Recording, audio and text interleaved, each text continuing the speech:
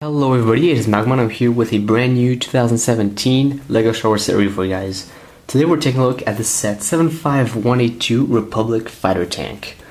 So as you can see in front of you, the Republic Fighter Tank has 305 pieces, includes 4 minifigures, and is ages 8 to 14, but yeah. So as you can see, there's 2 minifigures here, which that is the big drive for the set, and then 2 Battle Droids, which are common minifigures at this point, and the fighter tank, which is pretty much tiny. That's going to be talked a lot about throughout the entire set review.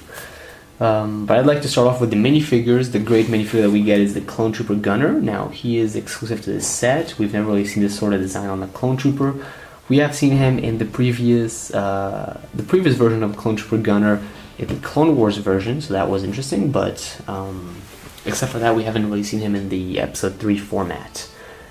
So, except for that, I do want to point out that there's a lot of inspiration for this Clone Trooper from the Star Wars Battlefront 2 game, and I think that's why he was released in this set, is because we may be seeing the fighter tank in Star Wars Battlefront 2, and especially this minifigure.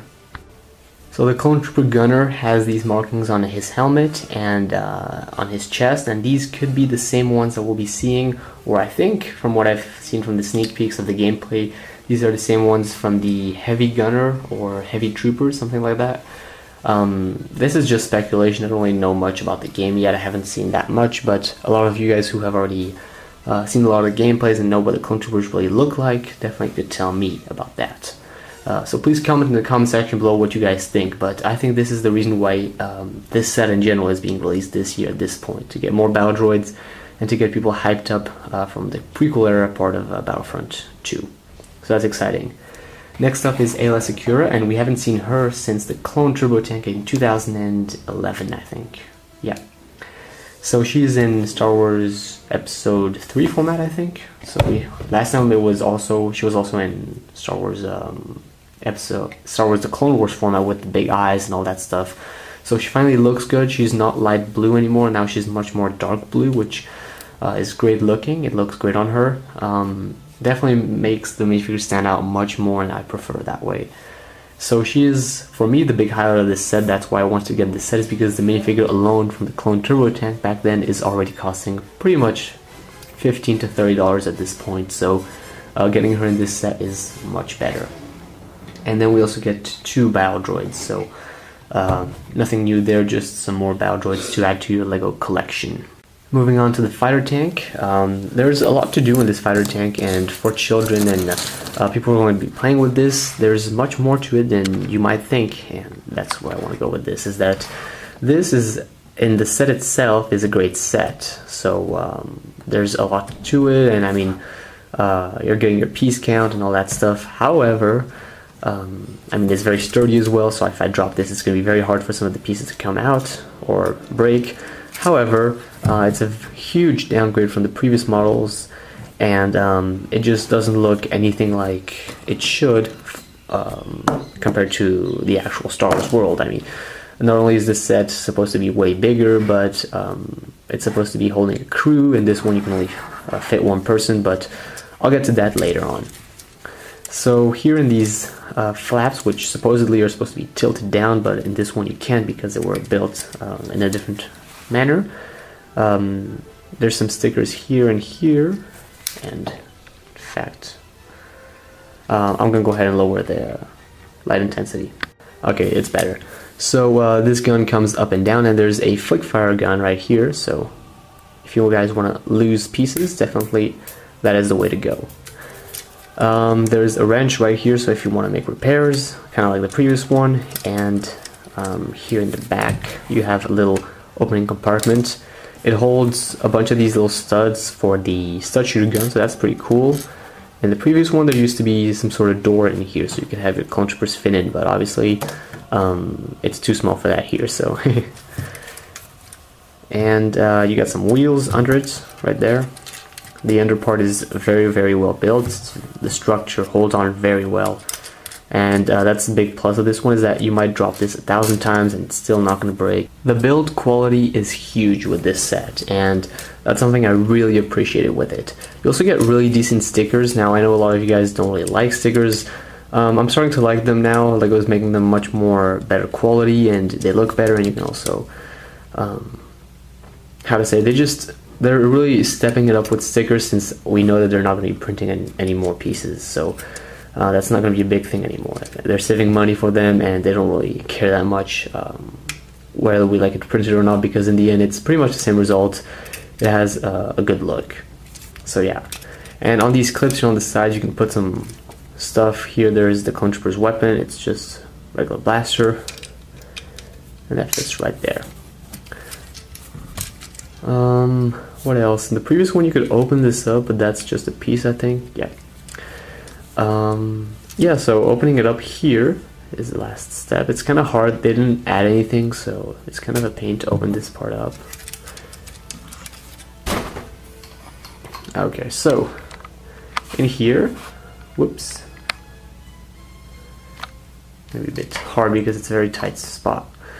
But as you can see, there's the computer, or the controls, and right under it there's the joystick right there. So that thing right there is the joystick.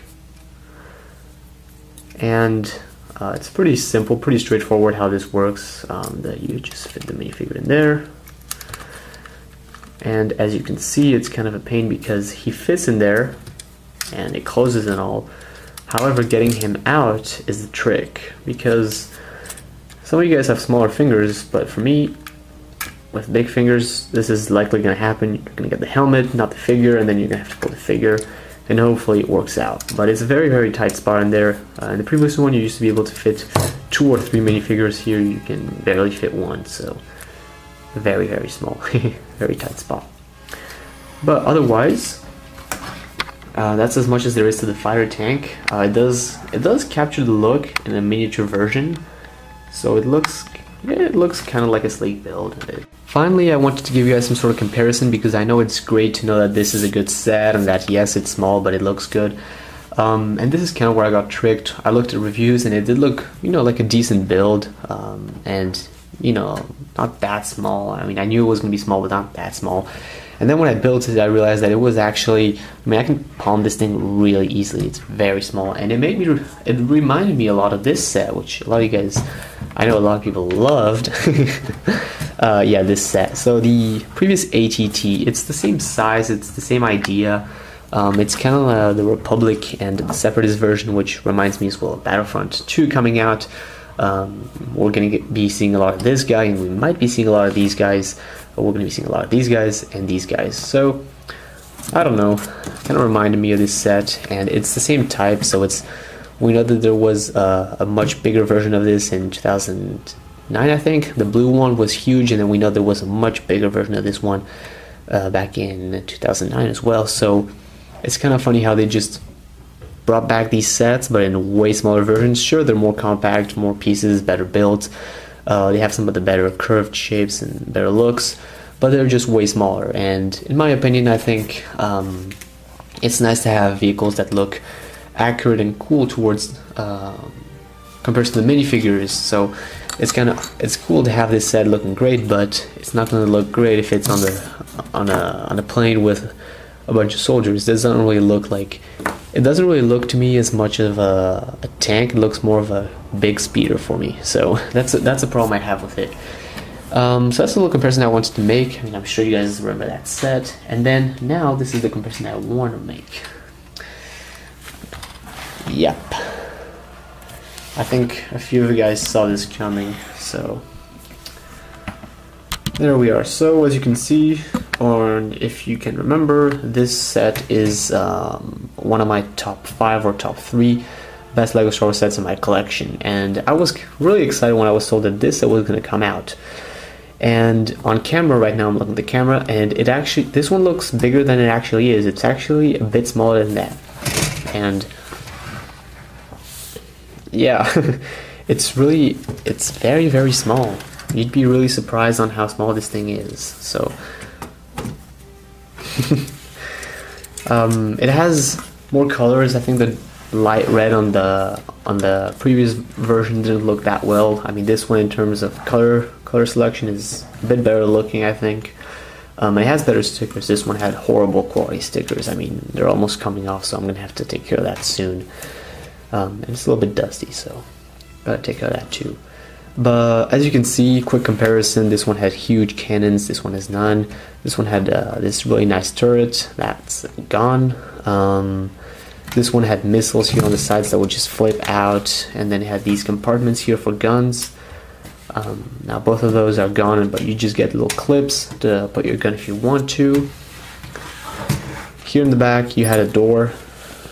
Now you got a little compartment for some shells for your stud shooters, and inside in the cockpit, in this previous one you could open it up and fit 2 to 3 minifigures inside.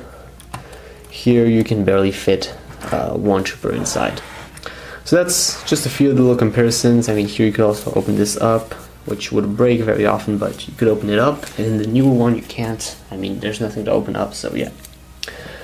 So that's a quick little comparison of the older one and the newer one. It's definitely weird because that one was only $20 more than this one, and I mean, sure, it's not as compact. I mean, it's not built as perfectly as the newer one, but it still captures the look. It's still a great set.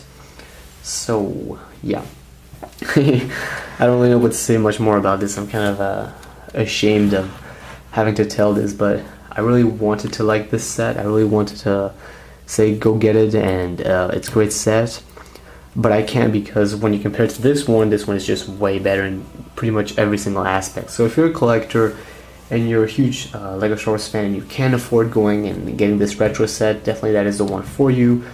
But otherwise I would still consider getting this set for the minifigures, because the minifigure selection is just these two minifigures are just really exciting to get. And if you're more of a children and you really want to play with this set, this one is going to be a bit fragile for you, so definitely go for this one, much more sturdy, and it really provides a lot of fun for the children. So that's where I want to end off. Otherwise guys, thanks for watching this LEGO Star Wars set review, and leave a comment and feedback in the comment section below, and I'll see you guys next time here on MAGMA's channel for more LEGO Star Wars reviews. Bye bye.